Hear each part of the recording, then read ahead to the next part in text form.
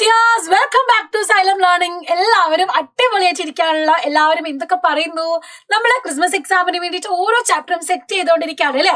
അപ്പൊ മിസ് എന്ന് വന്നിരിക്കുന്നത് നമ്മുടെ എക്സ്ക്രീഷൻ ടു മെയിൻറ്റെയിൻ ഹോമിയോസ്റ്റാസിസ്, വിസർജനം സമസ്ഥിതി പാലനത്തിന് എന്നുള്ള ചാപ്റ്ററിൽ 12 മാർക്ക് വളരെ എളുപ്പത്തിൽ നിങ്ങൾക്ക് മേടിച്ചു തരാൻ വേണ്ടിയിട്ടാണ്. അപ്പൊ എല്ലാവരും റെഡി ആണല്ലോ? Are you ready guys? അപ്പൊ എല്ലാവരും എന്ത് ചെയ്യണം? വീഡിയോസ് കണ്ടിട്ട് ഫുൾ വീഡിയോ കാണണം. കാരണം വിവിധ ക്വസ്റ്റ്യൻസ് ആണ് നമ്മൾ ഡിസ്കസ് ചെയ്യുന്നത്. എല്ലാ ഫ്രണ്ട്സിലേക്കും ഷെയർ ചെയ്യണം. അത് മാത്രമല്ല, നിങ്ങളുടെ ഫീഡ്ബാക്ക്, ഇതിന്റെ ഓരോന്നിന്റെ ആൻസേഴ്സ് നിങ്ങൾക്ക് കിട്ടിയിട്ടുണ്ടെങ്കിൽ അതൊക്കെ കമന്റ്സിൽ അറിയിക്കണം. ഓക്കേടാ? യെസ്. അങ്ങനെയാണെങ്കിൽ നമുക്ക് തുടങ്ങിയാലോ? എല്ലാവരും റെഡി ആണല്ലോ? യെസ്. നമുക്ക് ഒന്നാമത്തെ ക്വസ്റ്റ്യനിലേക്ക് പോകാം. എല്ലാം 2 മാർക്ക് ക്വസ്റ്റ്യൻസും ആയിട്ടാണ് മിസ് വന്നിരിക്കുന്നത്. അപ്പൊ നമ്മൾ 6 ക്വസ്റ്റ്യൻസ് ആണ് ഇന്ന് ഡിസ്കസ് ചെയ്യാൻ പോകുന്നത്. നമുക്ക് നോക്കിയാലോ? എ എന്ന് പറഞ്ഞത് പിഗ്മെന്റ് ഇൻ ദ ബൈൽ തന്നിട്ടുണ്ട്, ബിലിറുബിൻ ആണ്. അങ്ങനെയാണെങ്കിൽ പിഗ്മെന്റ് ഇൻ ദ യൂറിൻ ആണ് ചോദിച്ചിരിക്കുന്നത്. അതേപോലെ തന്നെ blood convert to glomerular filtrate. Glomerular filtrate പിന്നെ എന്തായി മാറുന്നു? അതാണ് പിത്തരസത്തിലെ വർണ്ണവസ്തുവാണ് ബിലിറുബിൻ എന്ന് പറഞ്ഞിട്ടുണ്ട്. മൂത്രത്തിലെ വർണ്ണവസ്തു ഏതാണെന്ന് എഴുതണം. അതുപോലെ രക്തം ഗ്ലോമറുലാർ ഫിൽട്രേറ്റ് ആയി മാറിക്കഴിഞ്ഞാൽ അവിടുന്ന് പിന്നെ എന്ത് സംഭവിക്കുന്നു? എന്താണ് വരിക? യൂറിൻ അല്ലെങ്കിൽ യൂറിനിലുള്ള പിഗ്മെന്റ്, മൂത്രത്തിലുള്ള പിഗ്മെന്റ് എന്ന് പറയുന്നത് എന്താണിടാ? യൂറോക്രോം ആണ് കേട്ടോ, യൂറോക്രോം. അതുപോലെ തന്നെ നമുക്കറിയാം ബ്ലഡ് എന്താണ് അരിച്ച് അൾട്രാ ഫിൽട്രേഷൻ കഴിഞ്ഞ് ഗ്ലോമറുലാർ ഫിൽട്രേറ്റ് ആയി മാറുന്നു. അവിടുന്ന് പിന്നീട് എന്ത് ഫോം ചെയ്യുന്നു? യൂറിൻ ആണ് ഫോം ചെയ്യുന്നത് അല്ലേ? യെസ്. അപ്പൊ എയും ബിയും സെറ്റ് ആണല്ലോ. യൂറോക്രോം ആൻഡ് മൂത്രം, യൂറിൻ ആണ് ആൻസർ വരുന്നത്. ഇനി രണ്ടാമത്തെ ചോദ്യത്തിലേക്ക് പോകാം. Complete the table. നമുക്ക് ടേബിൾ തന്നിട്ടുണ്ട്. വിവിധ തരം എക്സ്ക്രീറ്ററി ഓർഗൻസും എക്സ്ക്രീറ്ററി സബ്സ്റ്റൻസും ആണ് തന്നിട്ടുള്ളത്. സ്കിന്ന് ഏതാണ് എക്സ്പയർ ചെയ്യുന്നത്, അതുപോലെ കിഡ്നി ഏതാണെന്നാണ് നമ്മൾ കണ്ടുപിടിക്കേണ്ടത്. ലങ്സ് ശ്വാസകോശം CO2 ആണ്. ലിവർ എന്ന് പറയുന്നത് അമോണിയ ആണെന്ന് നമ്മൾ കണ്ടു. ഇനി സ്കിൻ എന്ന് പറയുന്നത് എന്താണ്? നമ്മൾ പറയുന്നുണ്ടല്ലേ, സ്വെറ്റിംഗ് പ്രോസസ്സ് വഴി എന്താണ്? വാട്ടറും സോൾട്ടും, ജലവും ലവണങ്ങളുമാണ് പുറത്തേക്ക് കളയുന്നത്. അതുപോലെ തന്നെ നമ്മുടെ കിഡ്നി എന്ത് ചെയ്യുന്നു? കിഡ്നിയിലൂടെ, വൃക്കയിലൂടെയാണ് എന്ത് ചെയ്യുന്നത്? Urea and water, യൂറിയയും ലവണങ്ങളും പുറന്തള്ളപ്പെടുന്നത്. ക്ലിയർ ആയല്ലോ? അപ്പൊ ടേബിൾ കംപ്ലീറ്റ് ചെയ്യാൻ ഈസി ആയിട്ട് പഠിക്കാലോ. ഓക്കെ. അതുപോലെ തന്നെ മൂന്നാമത്തെ ചോദ്യത്തിലേക്ക് പോകാം. Urea is the most important substance expelled out by our kidneys. How do urea form? എങ്ങനെയാണ് യൂറിയ ഉണ്ടാക്കപ്പെടുന്നത് എന്നാണ്. നമുക്കറിയാം നമ്മുടെ ലിവറിലാണ് അമോണിയ ഉണ്ടാക്കപ്പെടുന്നത്. അവിടുന്ന് എന്ത് ചെയ്യുന്നുണ്ട്? യൂറിയ ആക്കി കൺവേർട്ട് ചെയ്യപ്പെടുന്നുണ്ട് അല്ലെ. അതിന്റെ പ്രോസസ്സ് നമ്മൾ പഠിക്കുന്നതാണ്. അതായത് വിവിധ തരം നൈട്രോജൻ സബ്സ്റ്റൻസ്, മെറ്റബോളിക് പ്രവർത്തനങ്ങളുടെ അല്ലെങ്കിൽ നമ്മൾ പറയുന്ന ഉപാപചയ പ്രവർത്തനങ്ങളുടെ ഫലമായിട്ട് ഉണ്ടാവുന്ന നൈട്രോജൻ കോമ്പൗണ്ട്സിലൂടെയാണ് ഈ അമോണിയ ഉണ്ടാവുന്നത്. അത് വളരെ ടോക്സിക് ആയതുകൊണ്ട് തന്നെ എന്ത് ചെയ്യുന്നു? നമ്മൾ പറയുന്നതാണിത്, ഹൈലി ടോക്സിക് ആയിട്ടുള്ളതാണ് അമോണിയ എന്ന് പറയുന്നത് അല്ലെ. ഹൈലി ടോക്സിക് ആണ്. അപ്പോ ഹൈലി ടോക്സിക് ആയിട്ടുള്ള ഈ അമോണിയനെ ലെസ് ടോക്സിക് ആയിട്ടുള്ള യൂറിയ ആക്കി മാറ്റുന്നത് എവിടെ വെച്ചിട്ടാണ്? ലിവർ, കരളില് വെച്ചിട്ടാണ് അല്ലെ. എങ്ങനെയാണ്? Ammonia plus carbon dye oxide plus water, അമോണിയയുടെ കൂടെ കാർബൺ ഡൈ ഓക്സൈഡും ജലവും ചേർത്തിട്ട് എന്ത് ചെയ്യുന്നു? എൻസൈമിന്റെ പ്രവർത്തനം വഴിയാണ് അതിന് യൂറിയ ആക്കി മാറ്റുന്നത്. അപ്പം കരൾ എങ്ങനെയാണ് യൂറിയ ഉണ്ടാക്കുന്നത്? ക്ലിയർ ആയല്ലോ? ഈ ഒരു ഫ്ലോ ചാർട്ട് എഴുതി വെക്കുക. അത് മാത്രമല്ല ഇത് എവിടെ നടക്കുന്നു എന്നും കൂടെ എക്സ്പ്ലെയിൻ ചെയ്താൽ 2 മാർക്ക് നിങ്ങൾക്ക് കിട്ടും. ഓക്കേടാ? ശരിയാണല്ലോ? സെറ്റ് ആണല്ലോ? യെസ്. അപ്പൊ ഈ ഫ്ലോ ചാർട്ട് മറക്കാതെ പഠിക്കണം കേട്ടോ. നാലാമത്തെ ചോദ്യത്തിലേക്ക് പോകാം. ഇതേപോലെ വൃക്കയുടെ ചിത്രം, കിഡ്നിയുടെ പിക്ചർ തന്നിട്ട് ലേബൽ ചെയ്യാൻ പല രീതിയിൽ ചോദിക്കാം. കിഡ്നിയുടെ നോർമൽ എക്സ്റ്റേണൽ പിക്ചർ തരാം, അല്ലെങ്കിൽ ഇന്റേണൽ പിക്ചർ തരാം, അല്ലെങ്കിൽ നമ്മുടെ ഗ്ലോമറുലസ് അല്ലെങ്കിൽ നെഫ്രോണിന്റെ പിക്ചർ തന്നിട്ടും ചോദിക്കാം. ഇവിടെ തന്നിട്ടുള്ളത് എന്താണ്? Observe this excretory organ. ഇവിടെ തന്നിട്ടുള്ളത് ആരെയാണ്? കിഡ്നിയാണ്. അപ്പം write the name of A and B ആണ്. എ എന്ന് പറയുന്നത് എന്താണ്? ഇതാ പുറമെ നമുക്ക് കാണുന്നതാണ് ഇത് കിഡ്നി അല്ലെങ്കിൽ വൃക്കയാണ്. അതില് ബി എന്ന് പറയുന്നത് എന്താണ്? നമുക്കറിയാം അല്ലെ.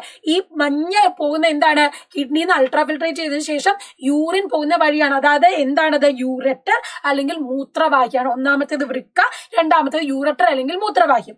ഇനി ബി ക്വസ്റ്റ്യൻ എന്താണ്? Initial part of B is known as. B തുടങ്ങുന്ന സ്ഥലത്തെ വികസിതമായ ഭാഗം എന്താണെന്നാണ് ചോദിച്ചിരിക്കുന്നത്. അതെന്താണ്? പെൽവിസ് ആണ് അല്ലെ. അപ്പൊ ഈ കിഡ്നിയിൽ നിന്ന് ഇവിടെ വികസിതമായ പെൽവിസ് ഉണ്ട്.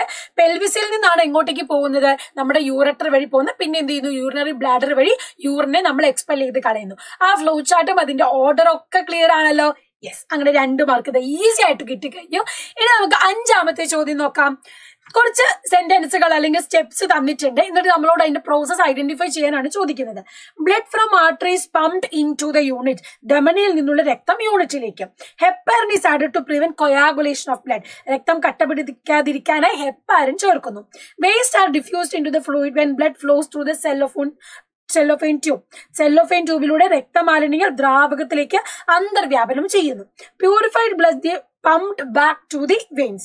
ശുദ്ധീകരിച്ച രക്തം തിരികെ സിരകളിലേക്ക് കടത്തിവിടുന്നു. ഇത് എവിടെയാണ് നമ്മൾ പഠിക്കുന്നത്? നമുക്കറിയാം, ആർട്ടിഫിഷ്യൽ ആയിട്ട് നമ്മൾ രക്തം ശുദ്ധീകരിക്കുന്ന ഒരു പ്രക്രിയയാണ് അല്ലെ. ഇതിന് നമ്മൾ പറയുന്നതാണ് എന്താ? ഹീമോഡയാലിസിസ് അല്ലെ. അപ്പൊ എന്താ ചോദിച്ചത്? Mention the process given below. ഇവിടുത്തെ പ്രോസസ് എന്ന് പറയുന്നത് എന്താണ്? ഹീമോഡയാലിസിസ് ആണ്. ഇനി when does this process required? എപ്പോഴാണ് ഹീമോഡയാലിസിസ് ചെയ്യുന്നത്? നമ്മുടെ കിഡ്നിന്റെ ഫംഗ്ഷൻ പോകുമ്പോൾ അല്ലെ, കിഡ്നി ഫെയിലർ ആകുമ്പോഴാണ്. അപ്പൊ എന്ത് ചെയ്യാം? When kidneys become non functional, വൃക്കകൾ തകരാറിലാകുമ്പോഴാണ് ഈ ഒരു പ്രവർത്തനം നമ്മൾ ചെയ്യുന്നത്, അല്ലെങ്കിൽ ഈ പ്രോസസ് നമ്മൾ ചെയ്യുന്നത് അല്ലെ. അപ്പൊ ഇതാണ് എന്ത്? ഹീമോഡയാലിസിസ്. ഇവിടെ തന്നിരിക്കുന്നത് ഓരോ സ്റ്റെപ്സ് ആണ്. നേരെ തിരിച്ച് ഹീമോഡയാലിസിന്റെ സ്റ്റെപ്സും നിങ്ങളോട് ചോദിക്കാം. അപ്പൊ സ്റ്റെപ്സും അതിന്റെ ഓർഡർ ഒക്കെ പഠിക്കണം. ഓർഡറിൽ തലതിരിച്ച് ചോദിച്ചിട്ട് നിങ്ങളോട് ക്വസ്റ്റ്യൻ ചോദിക്കാം. അപ്പൊ അത് ഷുവർ ആയിട്ട് പഠിക്കേണ്ടതാണ് ഈ ചാപ്റ്ററിൽ നിന്ന്. ഇനി നമുക്ക് നമ്മുടെ അവസാനത്തെ ചോദ്യത്തിലേക്ക് പോവാം. 6ാമത്തെ question. What is the structural peculiarity of the efferent and efferent vessel? How is this peculiarity related with ultra filtration? Afferent efferent വെസലുകളുടെ ഘടനാപരമായ സവിശേഷത എന്ത്?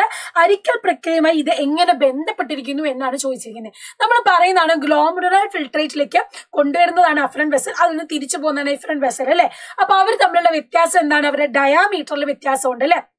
അതായത് when blood flows through the glomerulus, ultrafiltration takes place through its small pores അല്ലെ. ചെറിയ സുഷിരങ്ങളിലൂടെയാണ് ഈ സൂക്ഷ്മ അരിക്കൽ കാരണമാകുന്നത്. And this process is supported by high pressure developed in the glomerulus due to the difference in the diameter of efferent and efferent vessel. Efferent vessel എന്ന് പറയുന്നു ചെറിയ ചെറിയ capillaries ആയിട്ട് ചെറുതായിട്ട് എന്ത് ചെയ്യുന്നു? ഡയമീറ്റർ കുറഞ്ഞു വരുന്നുണ്ട്. ആ സമയത്ത് എന്ത് സംഭവിക്കുന്നു? അവിടെ പ്രഷർ കൂടുന്നു. ആ പ്രഷർ വേരിയേഷൻ കൊണ്ടാണ് അവിടെ എന്ത് ചെയ്യുന്നത്? അൾട്രാ ഫിൽട്രേഷൻ നടക്കുന്നതും അരിക്കലിന് നടക്കുന്നു അല്ലെ. അപ്പൊ ഈ സൂക്ഷ്മ അരിക്കലിന് കാരണം ഈ ഒരു ഡയാമീറ്റർ വ്യത്യാസമാണ്. അത് നിങ്ങൾ വ്യക്തമായിട്ട് 2 മാർക്കിന് എഴുതി കഴിഞ്ഞാൽ നിങ്ങൾക്ക് ഫുൾ മാർക്ക് കിട്ടും. സെറ്റ് അല്ലേ? അപ്പൊ ഈ ഉയർന്ന മർദ്ദമാണ് ഈ പ്രക്രിയ സഹായിക്കുന്നത്. ഇതിന്റെ ഫലമായി രൂപം കൊള്ളുന്ന ഗ്ലോമറുലർ ഫിൽട്രേറ്റ് ക്യാപ്സുലാർ സ്പേസിലേക്ക് ശേഖരിക്കുന്നു. അവിടുന്ന് വീണ്ടും എന്ത് ചെയ്യുന്നു? ഓരോ രീതിയിലുള്ള റീനൽ ട്യൂബ്യൂളൊക്കെ വഴി അവസാനമാണ് യൂറിനെ ഫോം ചെയ്ത് കളക്ടിംഗ് ഡക്റ്റിലേക്ക് കൊണ്ടുവന്ന് അവിടുന്ന് നമ്മുടെ യൂറട്ടർ വഴി പിന്നെ യൂറിനറി ബ്ലാഡറിലേക്ക് പോവുകയാണ് ചെയ്യുന്നത് അല്ലെ. അപ്പൊ ഇതും ക്ലിയർ ആണല്ലോ? യെസ്. അപ്പൊ നമ്മൾ 6 ചോദ്യങ്ങൾ കണ്ടു. നിങ്ങൾക്ക് 6 ചോദ്യങ്ങളിലും 12 മാർക്ക് വരെ നമ്മൾ ഇന്ന് വേണ്ടിയല്ലേ, വിത്തിൻ ഫ്യൂ മിനിറ്റ്സ്. അപ്പൊ റെഡി അല്ലേ?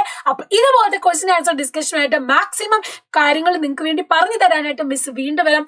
അടിപൊളിയായിട്ട് ഉഷാറായിട്ട് തന്നെ പഠിക്കുക. പിന്നെ ഒരു ക്വസ്റ്റ്യനും കൂടെ മിസ് തരാം, അത് നിങ്ങൾ കമന്റ് ബോക്സിൽ രേഖപ്പെടുത്തണം. ഓക്കെ അല്ലേ? നമ്മള് കൂടുതലായിട്ടും എക്സ്ക്രീറ്ററി ഓർഗൻസിനെ കുറിച്ച് പഠിക്കുന്നുണ്ടല്ലോ. അപ്പൊ നമ്മുടെ ഹ്യൂമൻ ബോഡിയില് കിഡ്നിയില് നമ്മൾ വിവിധ ഭാഗങ്ങൾ പഠിക്കുന്നുണ്ട്. അപ്പൊ നമ്മുടെ കിഡ്നിന്റെ പൊസിഷൻ എവിടെയാണെന്ന് എല്ലാവരും കമന്റ് ബോക്സിൽ രേഖപ്പെടുത്താം കേട്ടോ. അപ്പൊ കിഡ്നിയുടെ പൊസിഷൻ ചോദിക്കുന്നതാണ്. കിഡ്നിയുടെ പൊസിഷൻ കറക്റ്റ് ആയിട്ട് നിങ്ങൾ എന്ത് ചെയ്യുക? കമന്റ് ബോക്സിൽ കമന്റ് ചെയ്യുക. ഓക്കേടാ. By, see you, by.